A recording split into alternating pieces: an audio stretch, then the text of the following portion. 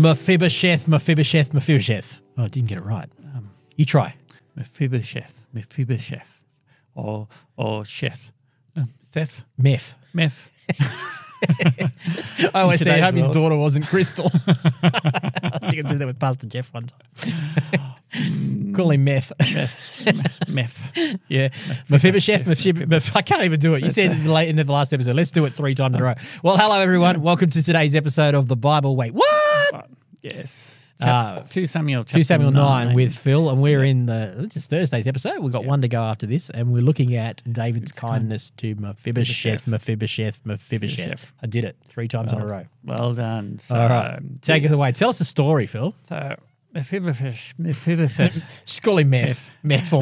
Call him Meth. This dude, who was he? He was the grandson of Saul, who was David's, Saul was, and David were, Saul was trying to kill David, and Saul was the original king of Israel. And so David was thinking about, okay, I'm now king, and it's like I loved Jonathan, who is Saul's son, so much that we had a pact that we would look after each other. Yeah. We would serve each other and be one kind with each other. So they were more than just best of mates. They were like something on top of that. Yeah. Because the agreement they made, originally, the agreement they made was Jonathan, who was the heir to the throne, he was the prince who should have been on the throne. He knew that God had called David, and he said to David, I want to be by your side. You know, he knew that. Now, sadly, because he couldn't break himself from his father, he ended up dying on Mount Gilboa at the same time as Saul did, which was sad because he could have been and probably would have been a much better number 2 than Joab ever was. Yeah. Well, stay tuned for next week's episodes to see how screwed up Joab was. But I actually think that's sad because Jonathan should have been David's right-hand man. Yes. However, in the middle of that stuff going on in 1 Samuel there, it's they make this agreement, and Jonathan says, swear to me that you will show kindness to my family as I have shown kindness to yours. Yeah. That's the agreement they make, and that's what David's picking up on here. After he's settled, after he's expanded his kingdom, all that stuff that we've just read in the previous chapters, now he's going to show, hey, I made a commitment to John. I had to do something about that. Yeah. And he says, who can I show kindness to for Jonathan's sake? Yeah. Yeah. And so he finds this bloke, Mephibosheth, Seth, and finds out that he's still alive. So not all. And he's one of Jonathan's sons. Yeah. Yeah. Yeah, because everybody else is basically dead. That's what I'm reading. And so he finds this one and gets told that, yes, there is one of John's sons still alive, but he's a cripple. And King asks, where is he? And this servant tells him he's in this place called Lo-Debar. You're smiling at me. Tell me about Lo-Debar. Is that what you're going to say? Yes, because it's probably on YouTube somewhere. I'm sure T.D. Jakes, Bishop T.D. Jakes has probably preached this numerous times. Yeah. But he explains this passage in a brilliant way. So we can't do it justice compared to what he does. Oh, no. But he goes through and he says, Lo-Debar. It was like, well, names in Bible have significant meaning. I'm just thinking that he's in a Lo-Debar, as in the bar is low. It's a Lo-Debar. In the Aussie version. The Aussie version. The bar's pretty low for this guy. He is. I looked it up and it refers to a place of nothing. Wow. There is nothing. It's not even really worth mentioning there's something special about it. It is below the bar. So this one who would have been an heir to the throne, if Saul was still on the throne, he was in the lineage of Jonathan. We don't know if it's Jonathan's first son. I'd probably tells you somewhere. But basically he's in the lineage on the throne, and now he's in a place of nothingness. No. Wow. So he's gone from the high of the highs down to the low of lows in that sense. So and he's at the home of Machir, son of Amiel. Did you look that up? I didn't say much about that, but I was thinking Mephibosheth didn't even own any property. He was in the house of Amiel. So he's got nothing. So he's Adam banished from the garden. Yeah. he had everything, and he's lost it all. Yeah. So I was like, wow, he's really hitting the rock bottom. Yeah. Crippled, so being crippled, you couldn't work. The bar is low. So he's relying on this bloke to provide him with everything. Yeah. Which would be really hard for a man of those in that day, in that culture, where the man is to help provide. Oh, totally. I have to work, and it's a conjunction. Does it say somewhere that he was crippled because they rushed to pick him up? And it is. It's in another. It's in Chronicles version, is it, or something? It is written somewhere else that he was.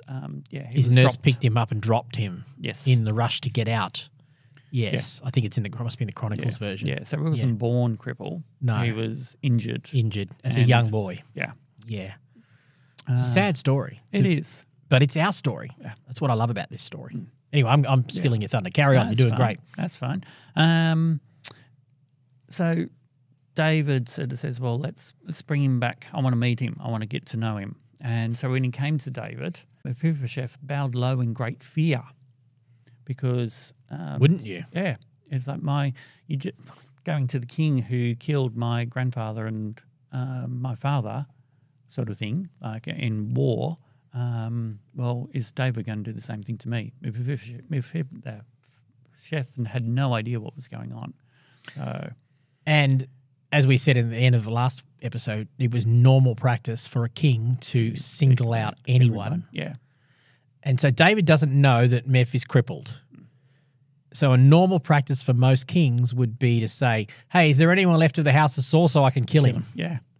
That would have been to make sure that he's not going to pose a threat down the track to my kingdom and my power. Yeah. And instead, the narrative is turned on its head here. David is a type. I think that's what Nick T.D. Jake said in his message. David's a type of Christ here. It is. Yeah. Because and we are the Mephibosheth. He turns the whole narrative on its head, and he actually elevates the one who potentially could be a threat. Yeah. Yeah. And also it's like, well, yeah, technically, we're the ones that should be, because of our sin and all that, we could be the ones that would be killed off because we deserve it. We deserve it. We're actually a threat to God's kingdom. If we carry on the way we behave, we are a threat to his kingdom. Yeah. We do the opposite of his kingdom, and yet he's saying, is there anyone I can find from that screwed up mess down there who I can show favour to? Wow. For my son's sake. Cool. Yeah. Yeah. It's a great narrative. Yeah. And David explains to Mephibosheth that I've come to fulfill a vow that I made to your father, that I will, and he restored him to the land that he lost. Yeah, he put him back in Eden. Yeah. Yep. And Mephibosheth fell to the ground before the king and said, should the king show such kindness to a dead dog like me? He even viewed himself as worthless. I was just looking up the meaning of the name Mephibosheth, and it actually, the meaning of the name Mephibosheth alone, it means from the mouth of shame. Wow. Wow. From the mouth of shame. So this guy's got some serious esteem problems, some serious baggage. But don't we all? Yes.